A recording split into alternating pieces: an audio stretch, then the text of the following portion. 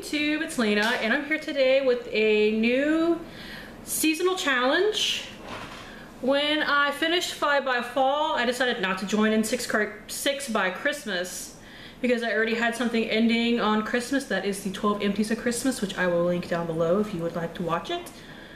But I was thinking, well, what's about 4 months away from the end of the 15 by Halloween challenge that I'm doing?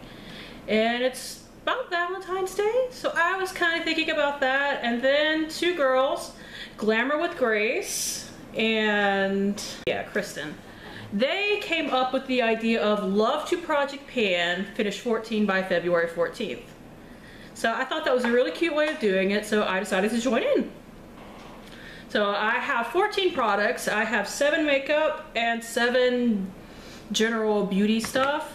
Everything that I cannot measure progress on, unless it's just like opaque packaging, I've actually taken a picture of this time, so we can actually see how it goes along.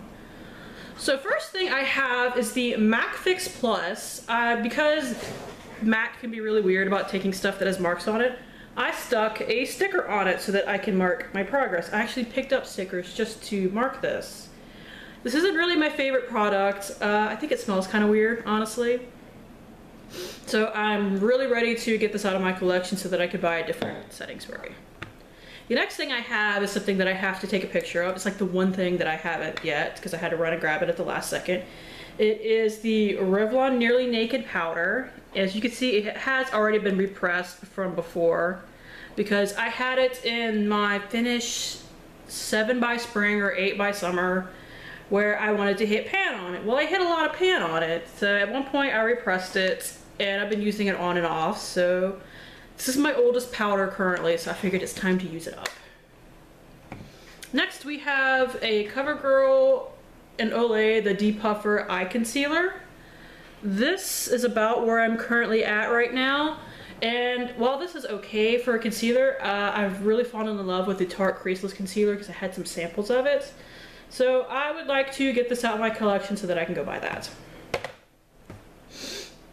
Okay, next I have an eyeshadow that if you watch my Project Pan Roulette and Pan That Palette updates, you would be familiar with. It is the cream shadow in the Physicians Formula Canon Classics. It has been repressed because it did break at one point because I dropped it. I want to finish it. I don't even want to just hit pan. I would really like to finish it, and I am totally sure that's possible in 4 months. So, yay! It is hot in here. Let's see, next we have the Julep Illuminator. Unfortunately, there's no way that I can show progress on this. I just don't like this, so I really want it out of my collection. I don't think it does anything.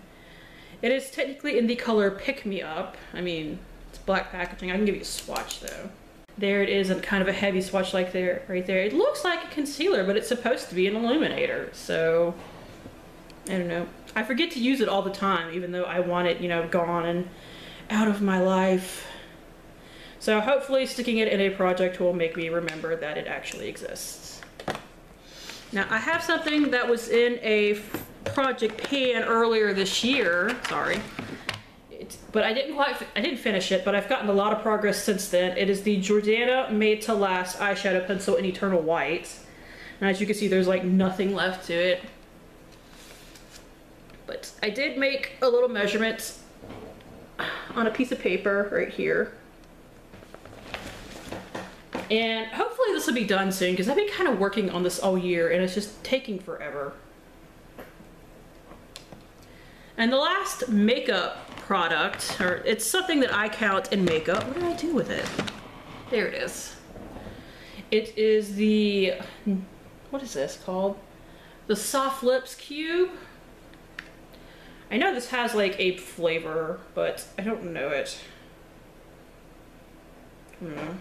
I got one of these in a swap last year, and then I got a couple as a gift at one point. So I have like 3 of these, and they're nice, but I want to use them up before they go bad. This one doesn't go bad until July of 2016, because they actually put like, you know, dates on these, which is actually really smart. Probably has to do with the little bit of sunscreen that's in it. Whew, it's hot. But I would like to get that used up. Now, for the non-makeup things. Perfume samples is number one. I just want to go through as many of these as possible because I have collected a ton of them. It's gotten kind of ridiculous. The one that I'm currently working on is Tokyo Milk's Dark and Tainted Love, but it's a stopper, it's a dabber, it doesn't have a spray, so these take longer for me to go through. Hopefully I can knock some of those out in 4 months just because the collection has gotten ridiculous. It has become a collection and I don't need a collection of freaking perfume samples that you get for free. And I'm getting another one in Birchbox when I receive that, so yay. I have the next shower gel I want to go through. It is the Body Shop's Early Harvest Raspberry Shower Gel. This is brand new. It's got a mark like up here. But hopefully I'm sure I could go through this in 4 months. I don't know how some people go through a different shower gel every month, because it takes me forever to go through them. I found that out in 15 by Halloween, actually. So I wanted to go through 3 and I've only gone through 2. Or by the end of it, I will have only gone through 2. The next thing I have is the corresponding body butter. It has also never been touched. I got this from TJ Maxx a while back, so I need to use this. Oh, it smells so good, you guys. They need to make this raspberry scent permanent because I would buy it all the time when I ran out. I actually have a backup of this and the shower gel as well. That's why I was like, okay, I need to, if I'm going to do the next project I do, I'm definitely going to put those in there to make sure that those are what I use next. Okay, so next we have the Physicians Formula Argan Oil. It is currently up to there. I use this on my face every night. I mix it in with I mix a few drops in with my moisturizer. This is actually really good stuff, so I would totally recommend it if you've been curious about it, because it's like, I want to say $14.99, but I mean, you're getting a nice sized bottle. I think it's 1 flowing ounce or 30 milliliters, so basically a foundation size. It's got a nice glass bottle. The stopper works, the little dropper, not stopper, works completely fine. So if you've been thinking about this, definitely try it out. Let's see. I have something that I got from a farmer's market. It is the Premium Quality Hand Balm, formulated to soothe and heal extra dry skin. I use these on my feet, and it is a natural product. I've had it for a year, so I definitely need to finish it off. It is all the way up here because it rolls up, so that's how I measured it. This is just another thing that I want a reminder to actually use, because if I don't remind myself, I forget.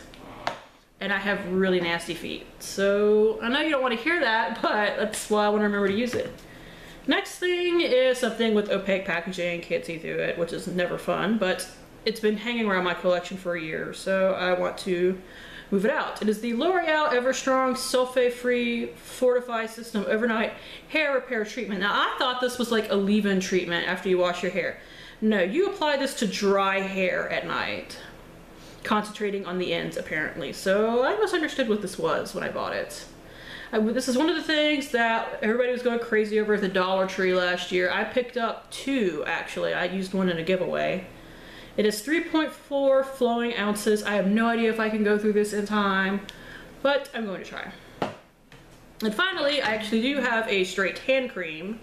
What I'm going to use as a hand cream. It is the Nivea Soft Face, Body, and Hands Moisturizing Cream. I would never use this on my face, nor would I recommend it. It is full. I did just take the wrapper off and I took a picture of it.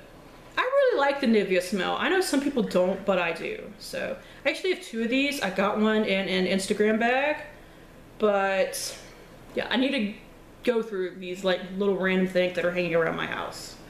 So that's it. Thank you guys for tuning in. As always, I do really appreciate it, and hopefully I will see you later. Bye!